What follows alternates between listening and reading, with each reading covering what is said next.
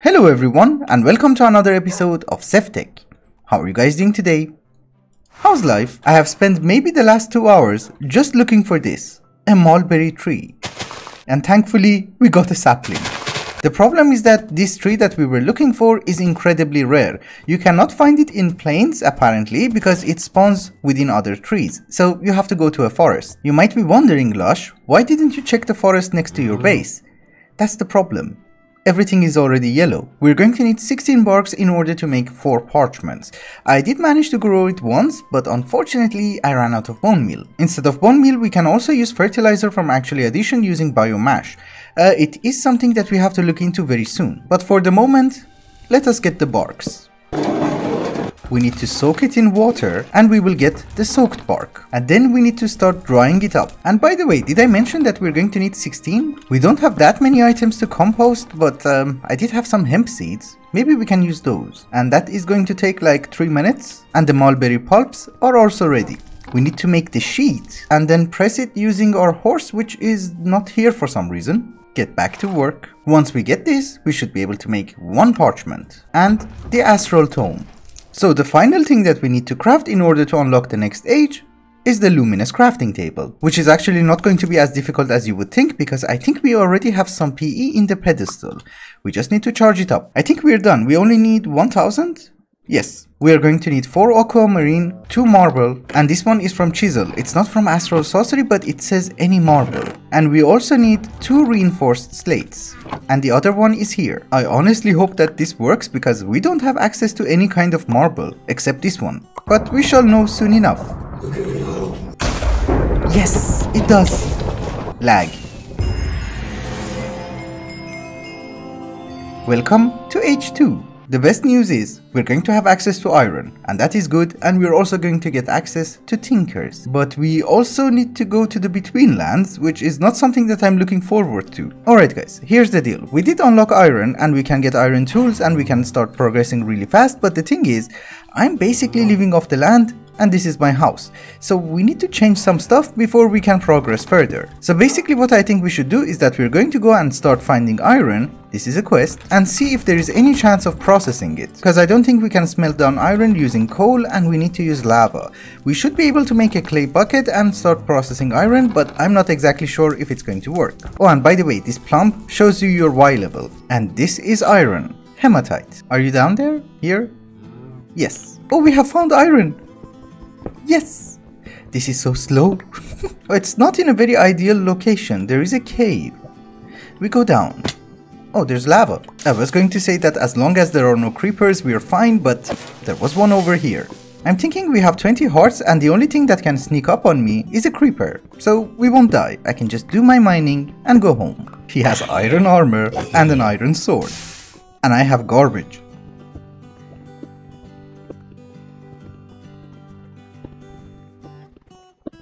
Alright guys, I'm back from my mining session and we are filthy rich on iron. We have 8 stacks and 38, which is very good. The sad news is we cannot smelt it down in a melter using solid fuel. We need to have lava. And I do understand that this heater is empty, but even if you put fuel, it's not melting it. So our main priority will be to try and get some lava. And I think for that we need to just make a tank. But the tank itself is not going to be enough because eventually we are going to need a bucket. And I think for the moment we should be able to make clay buckets. So obviously we're going to need a turntable. Also, before we start using the turntable, there is something that you guys need to know. These axles that you see over here are relatively expensive because you're going to need a black quartz. But since we have advanced to the next age, there is another recipe which is unlocked. But unfortunately, this recipe is not working. Because here is the molding, here is the rope, and nothing happens. So I'm not exactly sure what to do because this recipe is incredibly expensive and this one is not working, even if you do it like that. Anyway, that is something that we have to worry about much later. For the moment, we need buckets. We just put you on top, right? Is that a bucket? Yeah, it is a bucket. Okay. Also, I do understand that everything looks incredibly messy, but the thing is, I'm in the middle of redecoration, so of course, for the moment, everything looks garbage. I can't cook it on that. Oh yeah, I can. Okay, good. We have our buckets, we take the tank, we take the horse, and we go. Yes, there was a lava pool over here. What happened? I hate you. That is the only thing which is left from my horse. And the saddle, obviously. I know that these guys only have a one-time use, but I'm hoping that at least we can pick up lava. We can. And we have 4 buckets. Maybe this time we take a white horse? He has more health. Stop being a jerk. This is actually really good because this guy is faster and he has more health. I like him. Or her. Okay, now that we have the lava, we can break you and put the tank. So, can we smelt down iron? Yes. But we don't want to smelt it right now because we want to start making an actual bucket. There is a stone bucket which we can use in order to make a cast, and I have melted down some clay. So we should be able to make a cast. Can I pick it up? Yes. Because we are doing this, we might as well try to make 2 buckets. Oh, we also have access to Tinker's tools. Oh, interesting. Let's make the bucket first. You would really think that this should be an achievement, but it's not. Oh, actually it is. We just have to go to the Betweenlands, but we haven't done that yet. Since we have access to Tinkers, we might as well try to make the parts. We need a stencil table, a pattern chest, and a part builder. We're going to make a pick, a shovel, a hatchet, and a sword. I don't have access to gold, so for the moment we're going to make every single cast from clay. This is actually really boring to watch, so let me finish that, then I'll be right back.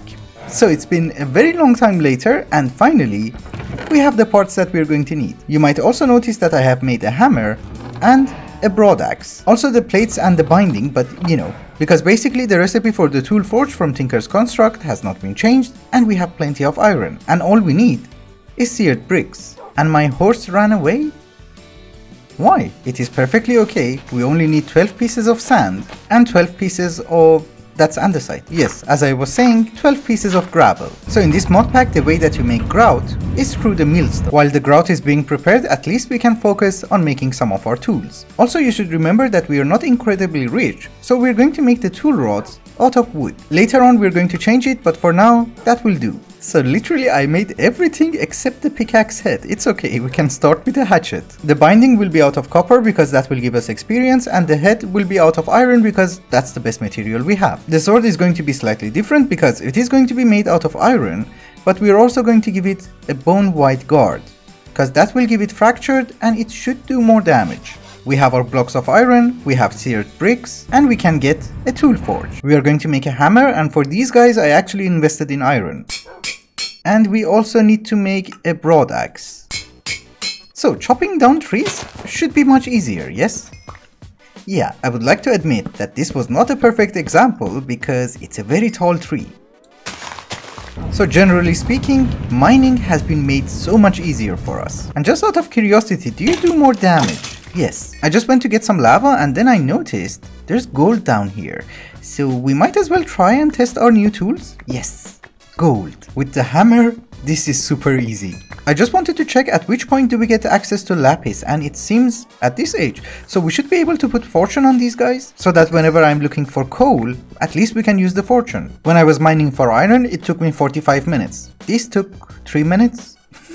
And we have so much gold. I was wondering where I can find some lapis, and it seems it's literally under our base. But I think it's extremely deep, because I was trying to prospect from the surface and it seems to be more than 48 blocks. Yes, lapis. Oh, you get more than one. Nice. It was not a super huge lapis vein, but I think we have enough. The lapis vein was down here and there was only one rock which indicated that it is going to be there, because it seems that since it was close to my home, I broke most of them. Oh, I should not have broken that, right? Okay. You cannot apply any tool modifiers at this time. Further progression is needed. Okay.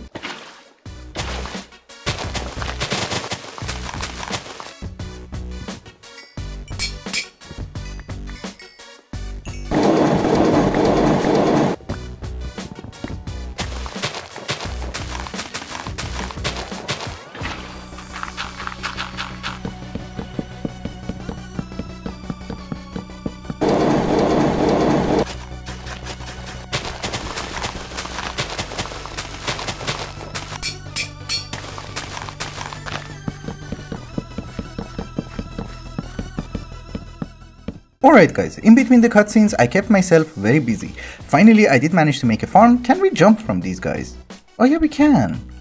That's not very good, because I thought they act like fences. Anyway, I did manage to make a farm, and we are going to use 3 of these farmlands for hemp, because we are going to need a lot of hemp. We're going to need 1 of them for wheat, potatoes, and cotton. And you might notice that I fell in love with primal core because these slats are amazing.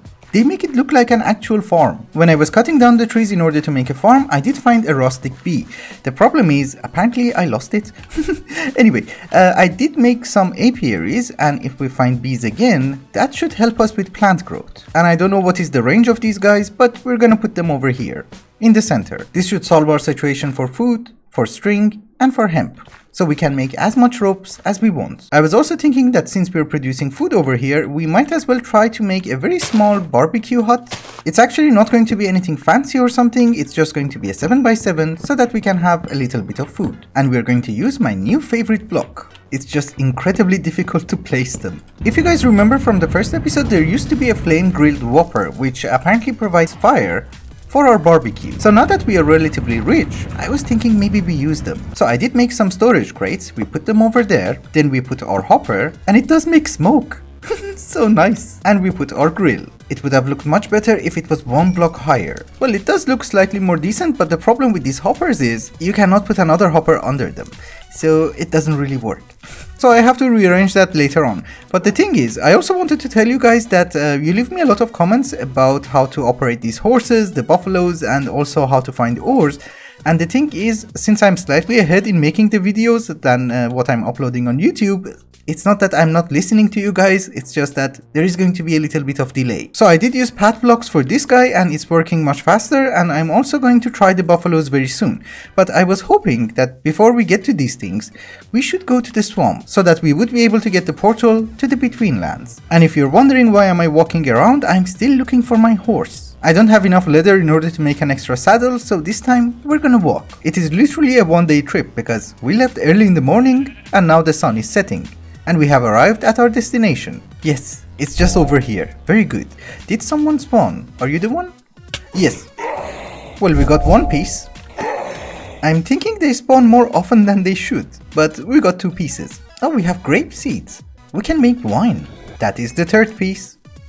I think. I was just checking. This is an achievement, right? Yes. And this one also got unlocked. I think that was the final piece. I think. Yes, it is. So we should be able to make our talisman. I love this animation. So now that we have the key, we can go back home. I don't want the portal to be right next to our base, so I'm going to set it up over here. And I'm guessing we just right click?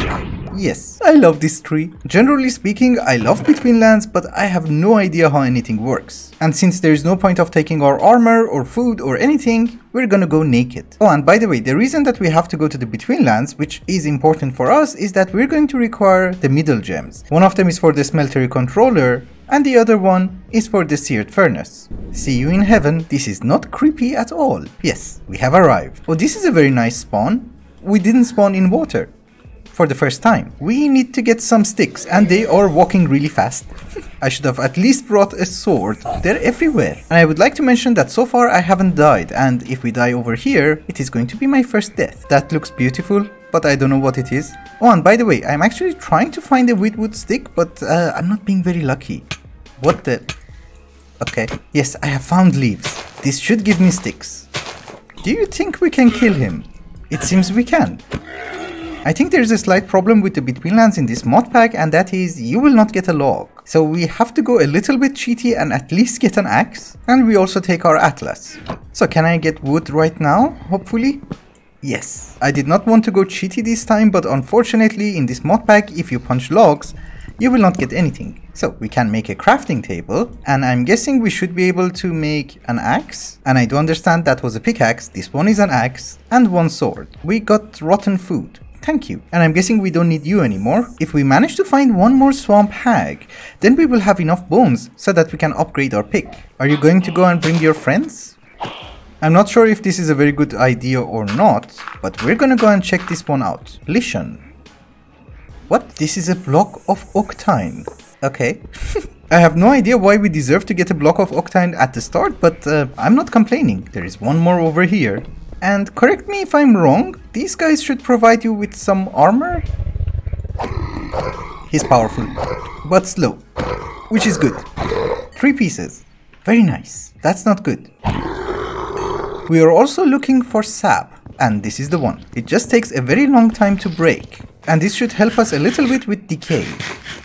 So here's the deal, our atlas is not functioning in the Betweenlands, so we should not get that far, cause otherwise I have no means of getting back. At least for the moment, until we start getting the map. Angler tooth. Oh, we can make arrows.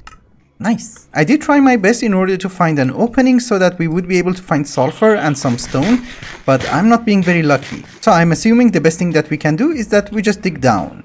I just gathered some wheat so that we can make ladders. We can have 6. Okay, that's not bad. We also take some light sources with us, cause it's going to be dark. Oh, we found slimy bone. Very good. I just realized it must be really dark for you guys to see. So here is some lights. You cannot put it down. Can I put it down like this? Yes. And we have also found sulfur. Torches in the Betweenland actually cost less because in the overworld you will get 2 per recipe. This time you will get 4, which is really good. So we might as well use Betweenland torches in the overworld. But now that we have some Betweenland stone, we should be able to make a furnace. And since it's incredibly cheap, we can just upgrade it into a double furnace. And you go over there. I did manage to find some snails and we can have decent food. Relatively. So the octine that we found can be used in order to make tools. There is another metal in the Betweenlands called simarite, which can be used in order to make armor. So instead of using bones, we can just use octine and we just throw away these ones. Let us also get a few chests, because I have a ton of garbage. And I think we can make 1 piece of armor. Maybe more. We make the helmet, because the helmet looks cool. Enter a cave. Where's the cave? Oh, there's the cave. Okay. Oh, we also found simarite. Nice. The main problem that we have is that we do not have enough food. So we just need to get some resources and then get back to the surface. Should I jump? Yeah, I think we should jump. You're doing your mining and you just hear weird noises all the time. We did get some extra pieces of bone and we can have a full set of armor. I would like to remind you guys that there is a very high chance that we would not be able to get the middle gems today, but we are going to try and at least get ourselves geared up. So let us say by some chance we are going to find the aqua middle gem. We are going to need a purifier in order to get the gem itself. And in order to make a purifier, we need octine. Ah, here is our purifier. We also need to craft a bucket because we are going to need swamp water. And I think this is it. Yes, and you go in there. I have to wait for daytime so that we would be able to find the gem. What is that noise? We can also make a bed. It will not make it daytime, but I should be able to set my spawn. Yes. I would assume that we are in a swamp biome, so if we go into the water, we should be able to find the middle gem. Yes, I found one. The crabs don't really like me. I think there's another one. Yes, aqua gem. Well, technically speaking, that was very lucky and we have everything we are going to need. But if we manage to find one more, I think we should be able to make a map. Yes, I found another one. We got all of them. Whoops, who was that? I wanted to start making a map as well, but unfortunately we are going to need dried bark. And that is not something that I could find on this island. This is why I made a boat and we are going to go on a very small adventure. Just in case, you do work, right? Yes, it does work. Good. Controlling this boat, especially if you're going backwards, is incredibly difficult. I think we should also mark our path with torches because I don't want to get lost over here. I'm poisoned by something and I don't know what it is. Oh, it's that one. Okay, this is the bark that we're looking for. We just need 3 pieces and we're done. Hello. How are you? I think we found another middle gem. Very good. So I would assume that finding them in the night is much easier. Actually, once you get the hang of this is pretty fun. Alright guys, here's the deal. We're going to record the aqua in order to make the smeltery controller, and we're going to need the red one in order to make the seared furnace. So we're going to use the green one in order to make a map. And if we need the green one for anything, we do have an extra one anyway. So let us see where we are. I think we should continue our exploration of the Betweenlands later on because it's raining, there's lightning, and I'm not fully geared up. We do have the map, we have a starter base, and that's fine. We just take our atlas and leave everything else, except the boat, and you. Alright guys, I'm back from the Betweenlands. Here is our seared furnace, and here is the smeltery controller, and here are 2 seared bricks. And once we get the smeltery up and running, our life will be so much easier. Why do I have an extra heart? Weird. Anyway guys, I think it's also a good time to wrap up the episode. Thank you so much for watching, and I hope you enjoyed it. Till the next one, bye bye.